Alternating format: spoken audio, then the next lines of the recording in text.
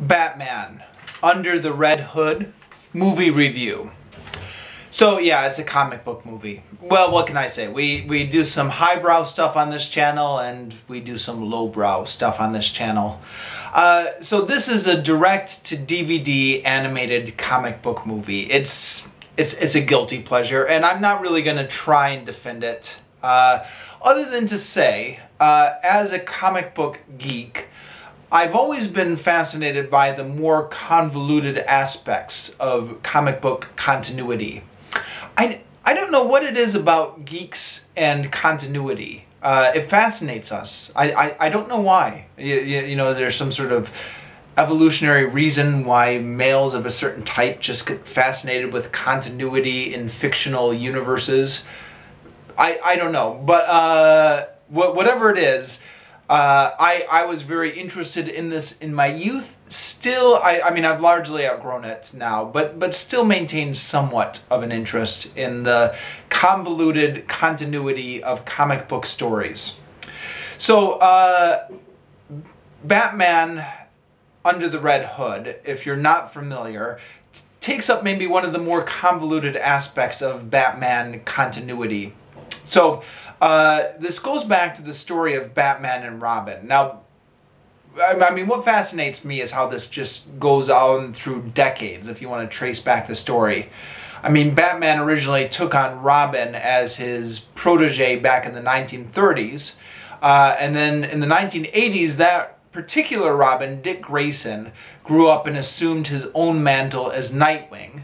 So then there was a second Robin that Batman took on called Jason Todd, who got killed by the Joker, and I believe it was 1989, or 1990, somewhere around then. It was a big deal when I was a kid. I mean, I remember everybody in 6th grade talking about it. Like, did you hear they killed off Robin?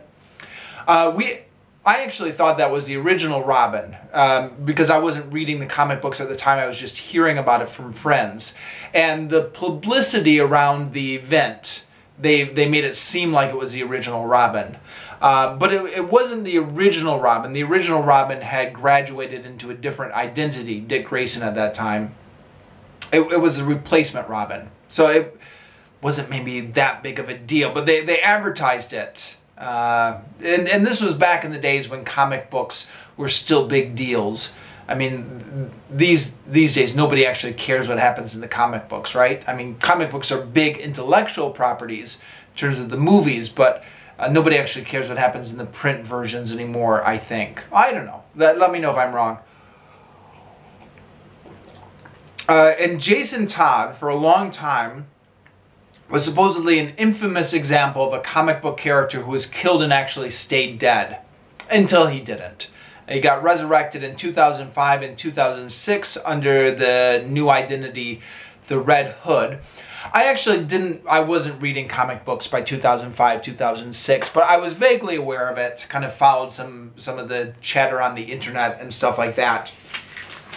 So when I found out they were making an animated movie about the Red Hood, like Jason Todd coming back from the dead, I thought, okay, this is such a ridiculous, convoluted story that number one, I'm surprised they actually made a movie out of it.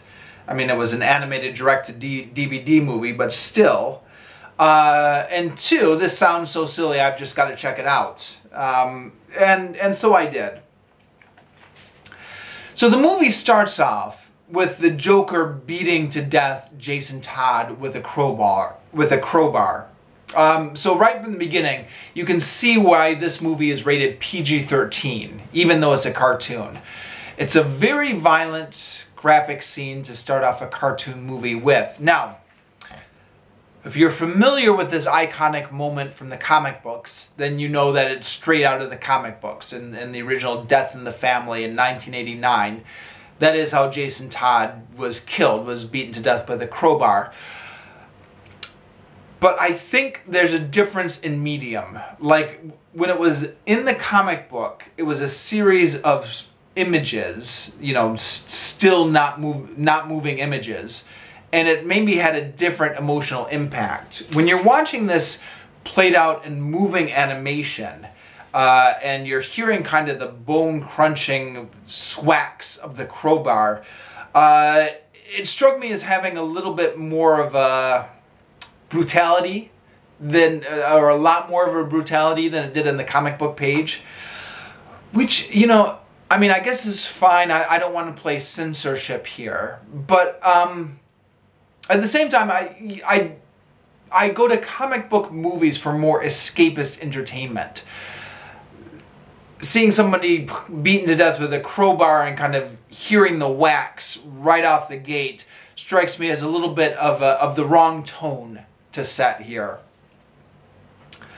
Okay, that complaint aside, shortly after Jason Todd is killed, we cut to 5 years later, when a new mysterious supervillain, the Red Hood, is trying to intimidate Gotham's existing crime lords.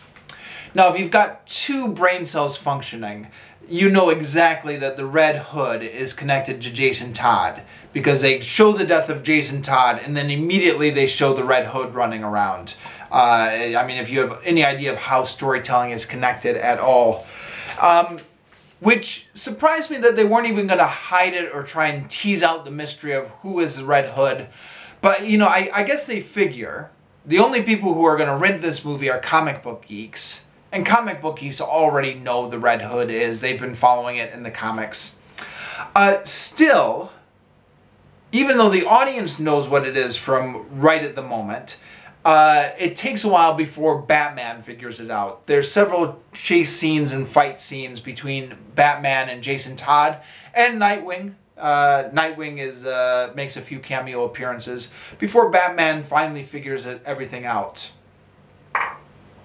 There's a lot of fight scenes in this movie, which, you know, is based on a comic book, so okay. Because it was a direct-to-budget DVD movie, I was expecting like a lot of bad fight scenes, like a lot of lazy choreography. But I thought the choreography in these fight scenes was pretty intense. Like, somebody actually took their time with them.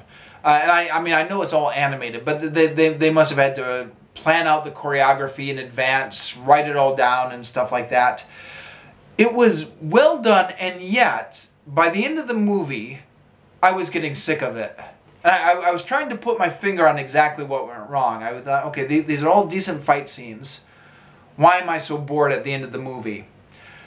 And I don't know, maybe it's just me, but I've worked out this theory, which is, I compared it to Batman Mask of the Phantasm, which is like the classic Batman animated movie. Now, that one got a theatrical release, so maybe it's not fair to compare them. But Batman, the Mask of the Phantasm, did a good job of really mixing up the styles of action. So that there was one scene where one character was riding a motorcycle and they were fighting. There was another scene where they were fighting on top of an airplane.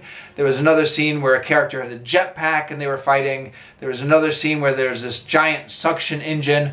You know, like the set pieces and the different ways that those action scenes were thought out was really inventive, and I think that's what made Batman Mask of Phantasm such a great movie. Whereas this movie, even though each individual fight scene, the choreography was quite good, by the end of the movie I was just kind of getting sick of it, because each one is just kind of two people fighting on the street. There's no kind of upping the ante. The plot I thought was decently complex, at least by the standards of a comic book movie. There are several different players involved with different motives. Batman is fighting the Red Hood. The Red Hood is fighting the Black Mask. The Black Mask is trying to establish control of the other Gotham crime lords. And then there's the Joker, who's just changing alliances as it suits him. I thought it was interesting, more or less.